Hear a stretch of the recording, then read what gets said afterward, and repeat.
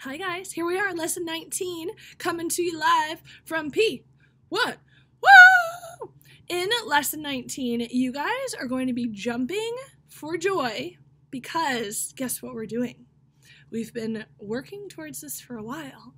Within lesson 19, we are going to be not modeling anymore, not estimating anymore, but we are going to be doing, wait for it, we are going to be doing, Evan, do you know what we're going to be doing? Fiona? Elsa? Zara? Arwen?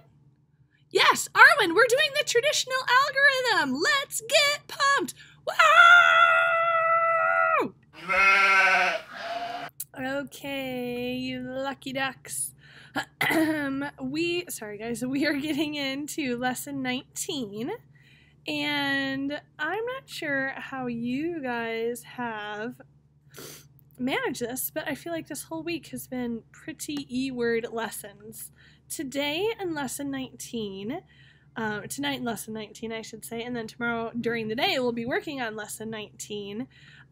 We are doing long division. I would have to say the trickiest part about long division is putting the proper number, oops, let me connect my pen, is putting the proper number inside the house, if you will, the division house. When you're reading these division expressions, you need to be very careful about how you are evaluating these division expressions. Why isn't my pen working?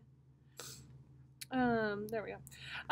So just think about it. Just use your logic. 80 divided by 3. This is 80 divided into 30.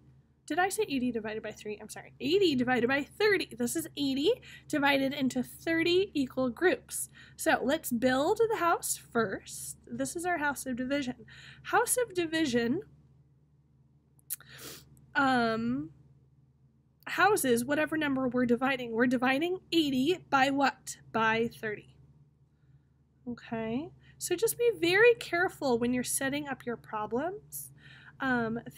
Use your logic to guide you and think about exactly what number are we dividing and how are we dividing that. Okay, so let's take a look at this. So all we're doing here is we're dividing and then we're checking using multiplication. And then you guys can see the first one was done for us. Right now we're getting away with remainders. In a couple of lessons, we're going to be converting these remainders into decimals. But in lesson 19, what we're working on tonight is just rewriting your remainder as a remainder. I think you guys probably did that in 4th grade. Okay, so let's think about this. How many 30s go into 80? When we're doing long division, alignment is very important. 2 30s go into 80. Now we have to think 2 times 30. 2 times 30 is 60. See how everything's beautifully aligned? Now we're going to find the difference. 80 minus 60 is 20. Here we're going to do a check. We need to make sure that 20 is smaller than 30. If 20 was not smaller than 30, we know that we could sneak another 30 out of 80. But 20 is smaller than 30, check. So we're just going to enjoy lesson 19 where we can get away with writing remainders. So we can pull 2 30s out of 80 with a remainder of 20. Now let's check our work. We're going to check using multiplication. Here's how we're going to check. We're going to multiply 30 times 2. 30 times 2, thank you, Micah, is 60. Our remainder was 20, so now we're going to add 20 to 60, and we're going to find that our sum is 80. We want to make sure that this number is the same as this number. And thank you, Kate. Kate has confirmed that these two numbers are the same. That's all we're doing here, you guys. Let's do one more since we're having so much darn fun. And since Chloe wants, I can see Chloe just really enjoying herself. This one's for you, Chloe. Let's look at 71 divided by 50.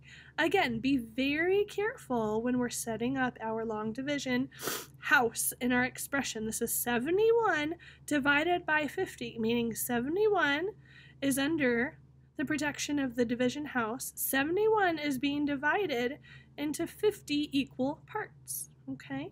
So now we have to think, how many 50s go into 71? Just one. Now, 1 times 50. Thank you. Ali is 50. Now we need to find the difference. 71 minus 50 is 21. You guys are going to see that this is going to get a little bit more complicated, but right now you can just rewrite whatever your difference is as your remainder. But before we move forward, we're going to check this with using multiplication. So we're going to rewrite, I'm looking at the first one, we're going to rewrite this situation, but just using multiplication, because multiplication is the reverse of division. So 50 times 1, let's think about that. Thank you, Kendi. 50 times 1 is 50. And now we're going to add our remainder to 50. Our remainder is 21. And what is our sum? What do we get when we add 50 to 21? Our sum is 71. Thank you, Austin. Let's make sure that this number is the same as this number. Yep, we're all good.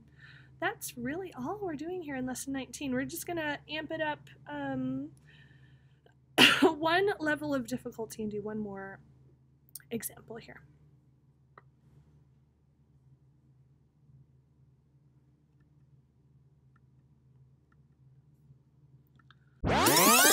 Okay, I really like this number 3.